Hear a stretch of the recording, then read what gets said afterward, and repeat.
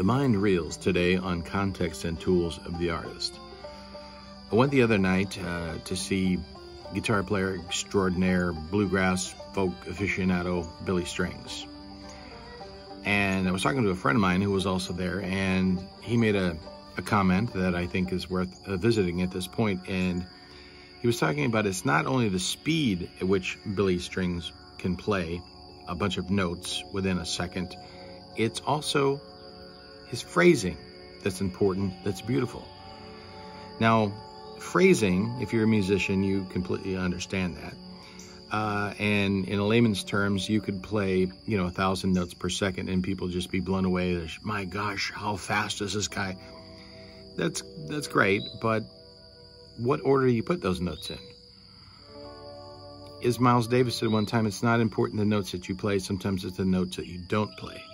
It's the pauses, it's the beats, I put 4 notes here and then 3 notes there, and I create a phrase. I create a dialogue with the notes that I play. That is what translates, and that's what's remarkable. Billy Strings has his ability, and many musicians have the ability to phrase or put together in a certain order, a certain amount of notes, a certain amount of pauses, silences, that really speaks to you, that can move you. And I thought this translates into almost every other art. I mean, let's say a writer, for example. You could write a book that's 1,000 pages long, just filled with words. That's great. That's wonderful that you were that inspired to write something that long. But what comes across sometimes is the order in which you put those words. Do you have extraordinarily long sentences that go on and on?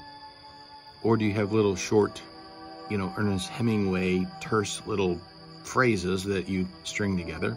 Or do you mix them up? And sometimes the art comes through your decisions in the context of what you're writing, in the order of what you're writing, how you phrase the words, your phraseology. If you're a painter, you could use, billions of colors.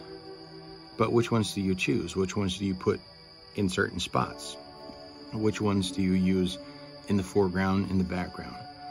Those decisions, you can have all the tools that you want, but how you use them and the order in which you use them and how you put together is really the art itself.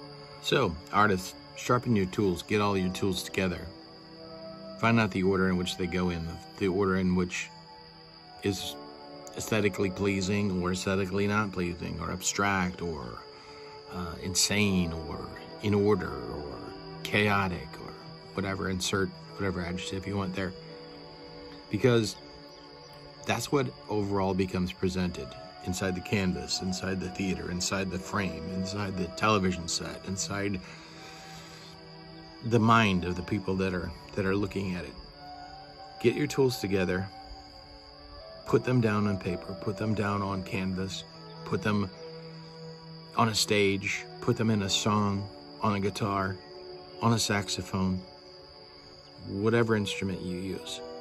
If you're creating something, some sort of art, get it all together, and then just take a moment and think about the order, the overall picture, how it's coming across, the phrase.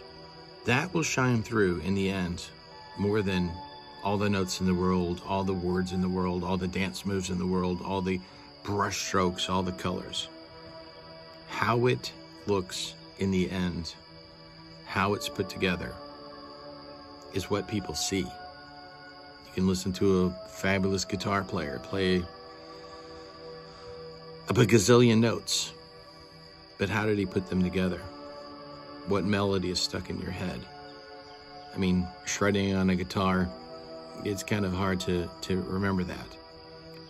But the melody underlying, the phrase, the call and response, that's what sticks in your head. The colors that were put on a painting, how they were put together, that's what sticks in your mind. The poem, with the delicate phrasing, the pauses, that's what sticks in your mind. The overall picture, that's what makes the mind real. that's going to stand out a million times more than just your ability to create, how you create, what you create. Think about all of that, and you'll grow as an artist.